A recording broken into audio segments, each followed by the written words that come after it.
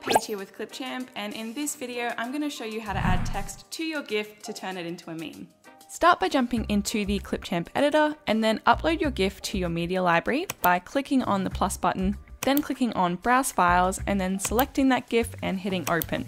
Now just drag and drop that straight into your timeline, and you'll also need to make sure your GIF is 15 seconds or less.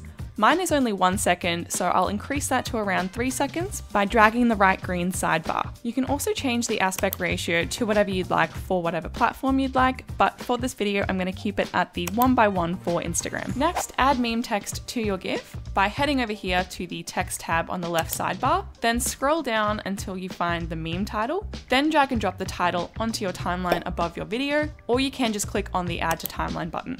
And now I'll just delete that second one.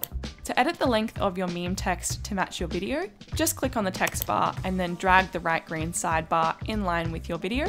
And now all you need to do to personalize your text is just make sure that text bar is still selected, and then head up here to the text tab, and then you can adjust the stroke width, and you can change the text in here to whatever you'd like. You can also change the font to whatever you'd like. And then you can also adjust the color of the font to anything you'd like, but for this I'm just going to keep it set to white. So now I'm going to go back into that text bar and change the text to create my meme, and then by clicking transform here I can adjust the size to make sure that the text fits into the frame.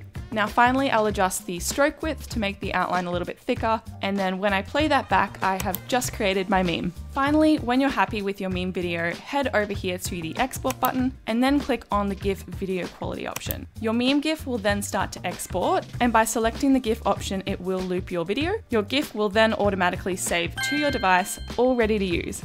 And it's as simple as that to turn any GIF into a meme by adding a little bit of text with CLIPCHAMP. If you like this video, don't forget to give it a thumbs up and subscribe to our channel for our weekly how-to videos.